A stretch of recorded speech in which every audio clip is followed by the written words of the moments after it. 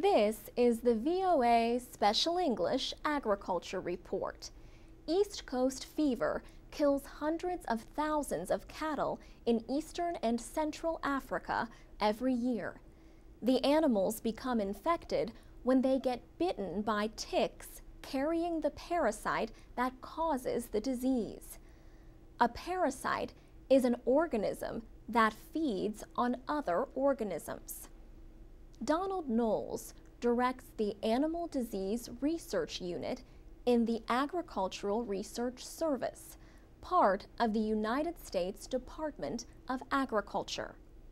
The service is working with the International Livestock Research Institute in Kenya to find better ways to prevent parasitic diseases in cattle. Dr. Knowles is also a professor at Washington State University.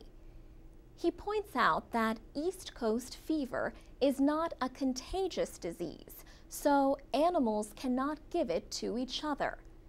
You need a tick to transmit from one infected cow to the other. They won't transmit just by standing next to each other. You need a tick to move it between them.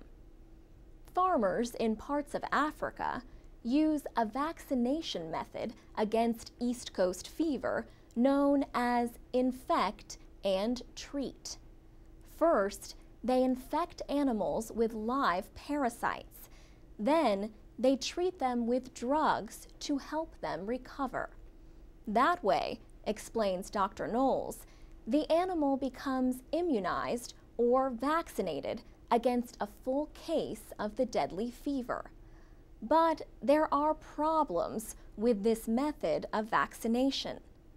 Uninfected ticks that bite the vaccinated animal can still get infected and spread the parasite to other animals. Dr. Knowles says once a cow is infected with this parasite, all the data indicates that the cow stays infected for life.